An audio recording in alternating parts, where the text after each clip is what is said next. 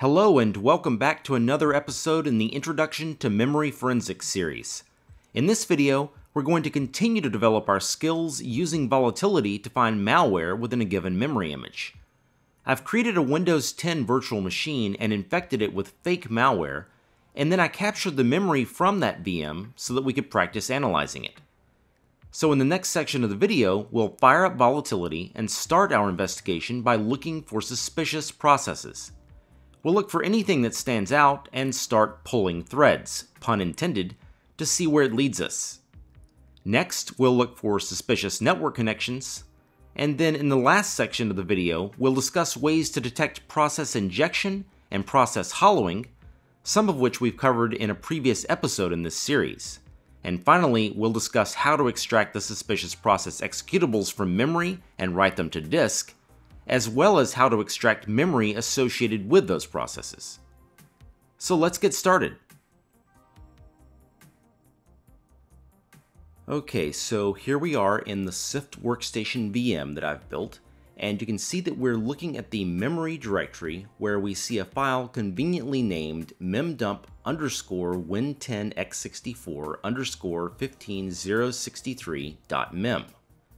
I've named the memory capture that we're going to be analyzing after the correct volatility profile that we'll need to use to analyze it. Now, oftentimes we won't know which profile to use ahead of time, and we'll need to run something like ImageInfo or the more capable KDBG scan to determine that correct profile. In this case, of course, we don't need to do that. The problem, however, is that unfortunately the version of Volatility that ships with the Sift workstation, and again this is completely up to date, does not include a profile for 15063. So for example, if I run vol.py --info and grep for win10x64, you'll see that we have 10586 and 14393. What we're going to need to do is actually go ahead and pull down the newest version from the GitHub repo, and I actually created a video called Volatility Profiles in Windows 10 that explains a bit about how to do this.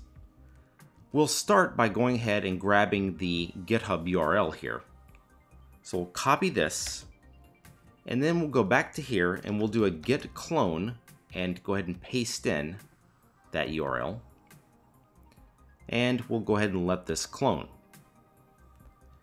Now we have a volatility directory which we can change into, and if we run python vol.py --info and we once again grep for win10x64, this time we'll see that the correct profiles are available, including all the way up to the newest 17134. However, there is another problem. Let's first look at the version of Volatility that ships with the Sift workstation, and we'll go ahead and do a -h and grep for mal, which will show us the plugins that start with mal. And we see malfind, malfinddeep. If we look down, we'll see malprocfind, which happens to be the first plugin that we're going to be running. Now let's go back to where we were and look at the new version that we just pulled down from the GitHub repo. And when we do that, we'll unfortunately see that there is only one matching entry for mal, which is simply malfind. So now the question becomes, how do we get that malprocfind plugin that we want to run so that we can use it with the new version of Volatility we just pulled down? Well, fortunately, it's fairly simple. What we'll need to do is go ahead and change into the Volatility directory underneath Volatility. And then you'll notice that there is a plugins directory. And then within the plugins directory, there's actually a malware directory. And within here, you'll actually see the malfind plugin that we just looked at, but you'll notice there are no other M plugins. Now, it just so happens that this path that you see on screen is the location of the malprocfind plugin on the Sift workstation. So what we'll do is copy this path, and we'll simply copy that plugin into this directory. And now when we've done that, you'll notice that we have the malprocfind plugin here. Let's go ahead and change the permissions to match the other ones, which would be 664. And then we'll do malprocfind. And now we have both malfind and malprocfind. The PYC file will be generated the first time we run it, so don't worry about that. Now let's go back into the root of the volatility directory from the GitHub version. And this time we'll once again run python vol.py. And now we should be able to use that plugin. So we'll go ahead and do a -h, grep for mal. And finally we see our malprocfind plugin. So now we are ready to get started. Now first, a bit about malprocfind. This is actually a fork of the original malsysproc plugin, and it should not be confused with the aforementioned malfind plugin, which actually helps us find hidden and injected code. We'll talk more about that in a bit. So to run this, what we'll do is we'll go ahead and change up to the root of the directory where we've got our memdump file, and I'll simply call python volatility/vol.py, which again is the one that we just pulled down from GitHub. We'll specify the file, which is of course memdump_win10x64_15063.mem. The profile is of course win10x64_15063. And then lastly, the plugin that we want to run is malprocfind. And now we're starting.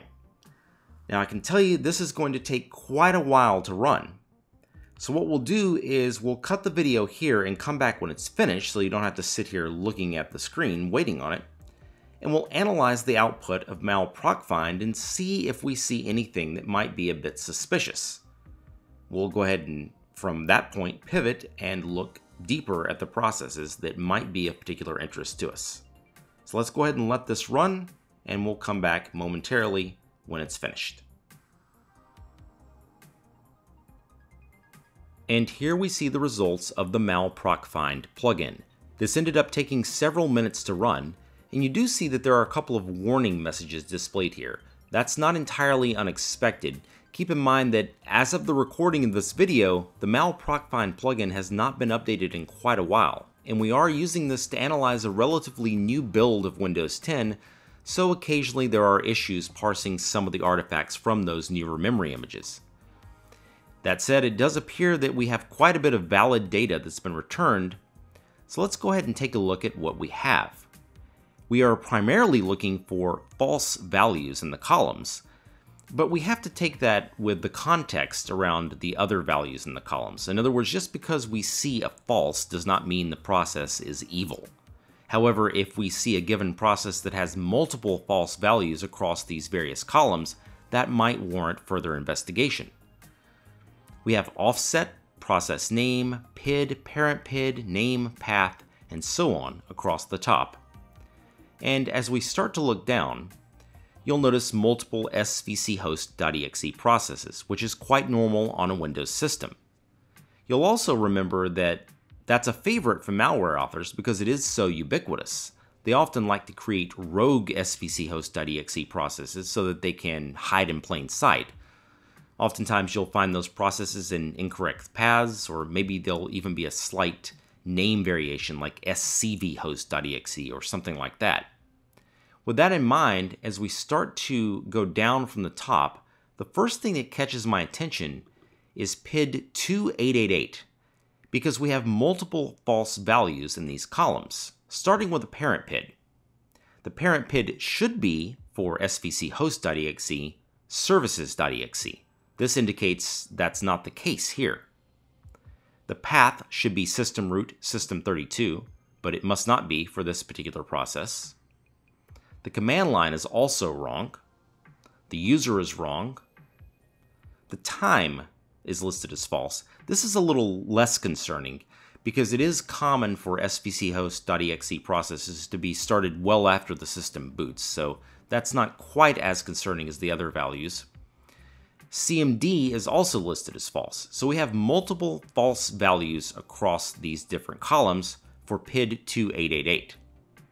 Now I assure you there's plenty of other interesting things to find throughout this memory image, and we'll talk more about that at the end of the video. But for now, let's focus our attention on PID 2888. And I've already done a little bit of pre-work to speed things up for us. What we're going to do now is take a look at what PID 2888 is. So I ran a PS list, as you can see here, grepping for that PID number. And you'll see that this line returned, of course, svchost.exe. And you'll notice the parent PID is listed as 7416. Now again, for a legitimate svchost.exe process, that should be services.exe. But when I grepped for 7416, I see that it's actually cmd.exe, which has no business spawning a legit svchost.exe process. So immediately I'm concerned here. The other interesting thing is that I see an lsaiso.exe process here. We should only expect to see lsaiso.exe on a system running Credential Guard. And I can assure you Credential Guard was not enabled on this machine. So something is not right with lsaiso.exe, and certainly that's something I want to look more into. So now, let's take a look at the command line, which as you'll recall was listed as false, for PID 2888. To do that, we'll type in the cmd-line plugin, and we'll go ahead and grep for 2888. Now when we do this, you'll notice that we don't quite get the output that we want. So we're going to have to modify that grep statement ever so slightly so we can see exactly the output we're interested in. So I do see svchost.exe PID 2888. But if we go ahead and do an A1 here, which means show me the matching line plus one line after it. By the way, B would be before and C would be X number of lines before and after. So when I do an A1 there, I can see the command line for this PID. And you'll notice that it looks quite odd. First off, we can immediately see it's running out of the wrong directory. It should not be in Windows, it should be in Windows System 32. There also appears to be two spaces here, then a -K and network service.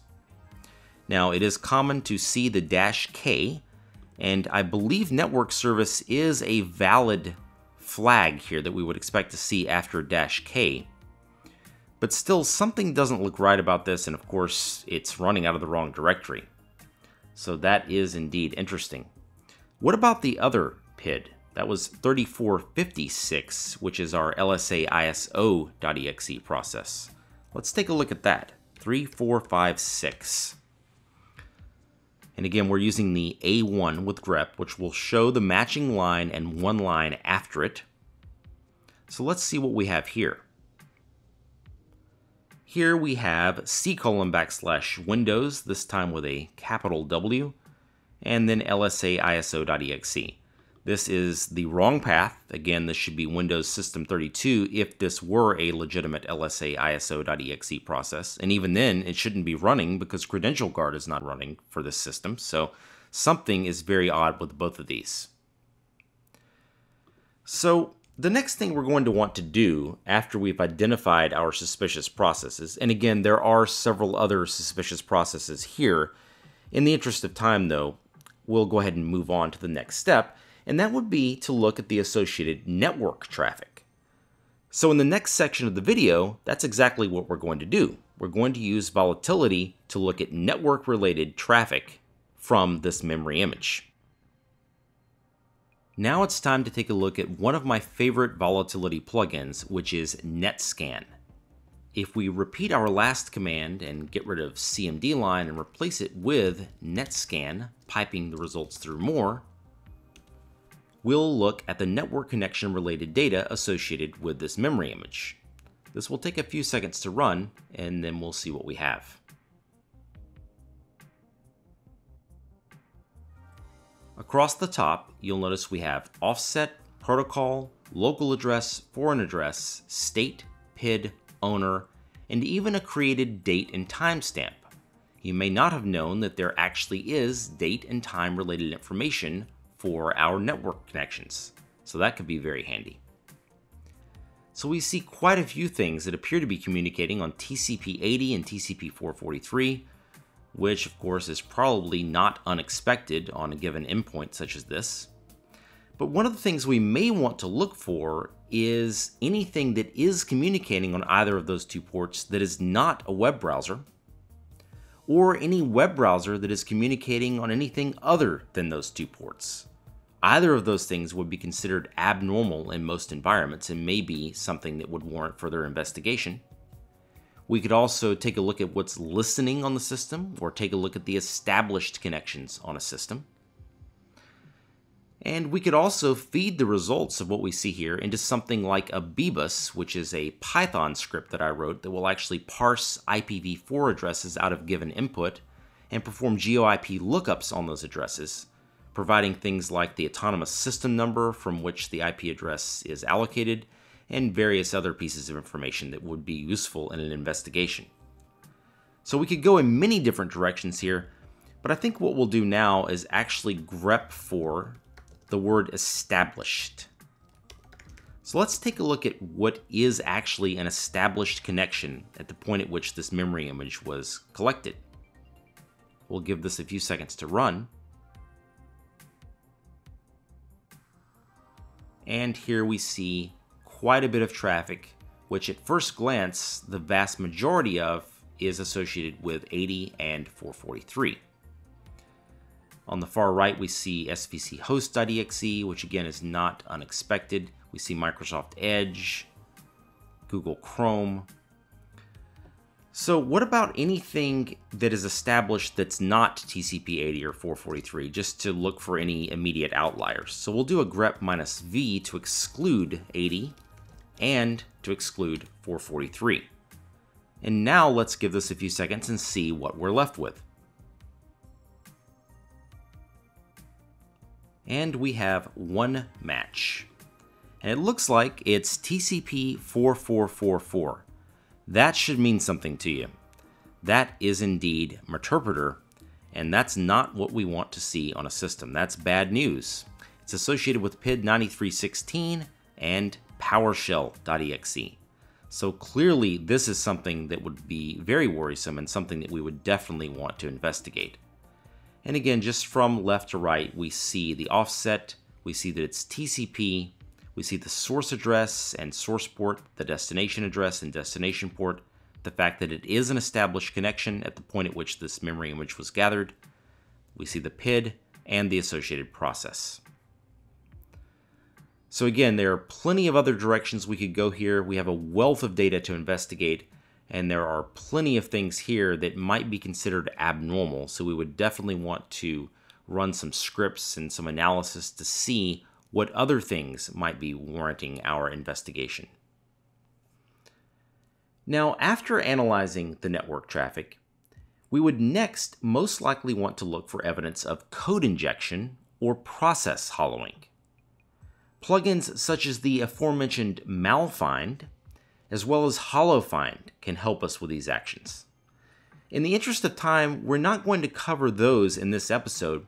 However, we do cover both of those plugins in the Windows Memory Analysis episode, which I'll link to in the video's description. So if you're not familiar with code injection and process hollowing, the differences between them, or the malfind or hollowfind plugins, I would strongly encourage you to check out that episode, which again is called Windows Memory Analysis. You'll find a link in the video's description. But in the next and last section of the video, we're going to take a look at a couple of plugins that can actually help us extract some of the data associated with these suspicious processes from this memory image so that we can do things like reverse engineer or provide additional investigative methods and techniques to help us determine what has happened. So let's take a look at that next. As one of the last steps in our investigation, we're going to want to take all of the suspicious processes that we've identified and actually dump the process binaries to disk and the memory associated with those processes to disk. We can use the procdump and memdump plugins respectively to do that. Now, we have covered those two plugins in previous episodes in this series, but as a refresher, we'll go ahead and look at both again. At this point, we've identified 3 PIDs that warrant our attention. They are 2888, which was the svchost.exe process that we first identified as being rogue, 3456, which was our lsaiso.exe process, and then 9316, which was associated with PowerShell.exe and that interpreter connection on TCP 4444. Now, we're not going to look through both plugins for all 3 processes, but instead we'll focus on that first 2888 process. If we go back to our last command, which was netscan, we'll go here and we'll replace that with procdump. We'll specify PID 2888, and then we'll specify our dump directory as the current directory. This will tell Volatility to use the procdump plugin to dump only PID 2888 to the current directory. So let's give this a couple of seconds to run, and it's already done. Let's go ahead and run file against this, and we'll see this is indeed a PE32 executable. So at this point, we could take this into our favorite reverse engineering platforms, such as IDA or Binary Ninja, and take a look at the capabilities associated with this malware, or at least what we think is malware. And then as far as memdump, the syntax is almost the same. Instead of procdump, we'll simply replace this with memdump, and we'll dump the memory associated with PID 2888.